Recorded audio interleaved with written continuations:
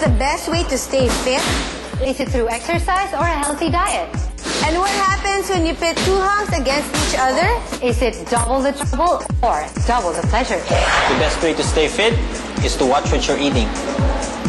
On the right corner, we have PBB Double Up's former housemate Hermes Bautista. He is a nursing graduate, kaya obviously, he's all for anything healthy, especially healthy eating. One sure way to stay fit is to work out and exercise. On the left corner, PBB Double Up's second big placer, Paul J. Castillo. With drag racing, airsoft, and flag football as his hobbies, it's obvious that he likes sweating out. Healthy diet. Workout sabi eh. Hep. Wait.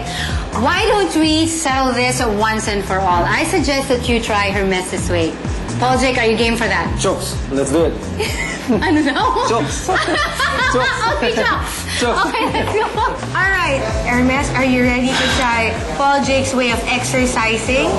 Yes, I'm ready. You're ready, so you're ready to pull some muscles and exercise and sweat it off? Of course. All right, so let's start. All right, Hermes, which part of your body are you most proud of? My biceps. What body part of yours do you think you have to work on? My abs kasi maraming fats pa. So what to you is sexy? Eyes. What turns you off? Siguro yung not physically fit. And name 3 women that you find sexy. Maha Salvador, Angel Oxin, and Ann Curtis. Here's a workout routine na kailangan mong gawin. Okay. Okay? Talaga parang dali, no? Okay.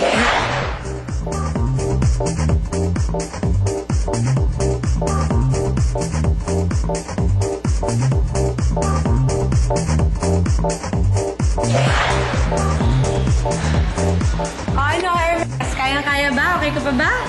Kaya-kaya. Ang yabang ah. O, paano ba yan, Angel? Paul J, kayang-kaya ni Hermes. Eto, tanong ko sa inyo, kaya ba nila mag-prepare ng healthy meal for those fitness buffs? Ay nako, Paul Jake, what do you think? Kayang-kaya natin yan, di ba? Kayang-kaya talaga. Bakit hindi kaya? Chokes na chokes doon ni Paul Jake. Okay, and but before we get into it, I want to know, why is it so important for you to stay fit?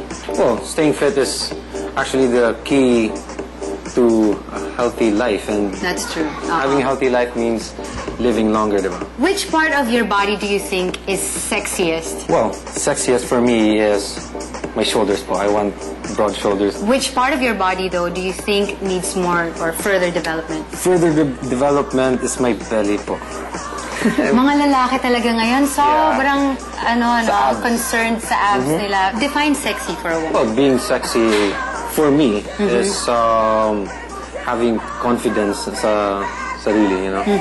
Walking confident and, you know, looking sharp. Yes. Oh, yep, that's sexy. Good. What turns you off naman? What turns me off? Honestly, it's the feet. Pag dirty and they don't take care of their feet, yun turns me off din. Last question would be, is there any woman that you find really sexy? Yung 3 hosts sa PBB. That's Marielle and Bianca. Marielle, Bianca, and of course Tony. Of course, they're definitely sexy. All right, so I got everything that I wanted from you. Now I think that it's time that we cook healthy. Let's try eating healthy to have those nice cuts that you want to achieve. And let's call in chef who's been a friend of mine for a long time already. Carlos, come. Hello. Hi, Chef Carlos. Nice to meet you. I haven't really tried your cooking yet, right? I know, but we have been friends for a long time. What are we cooking for today? Okay, we're cooking 2 dishes. One main course, which is a healthy meal with fish, no? I'm using bangus. Yeah. Okay, it's baked bangus with a fresh thyme. And for dessert, it's a fresh fruit salad with yogurt cheese, actually. Oh, wow. That bangus looks so... It's a whole bangus pala. Yeah. Sarap. Okay, now that looks really healthy because we don't have rice. These are carbs now. Yeah. Now it's time to try it.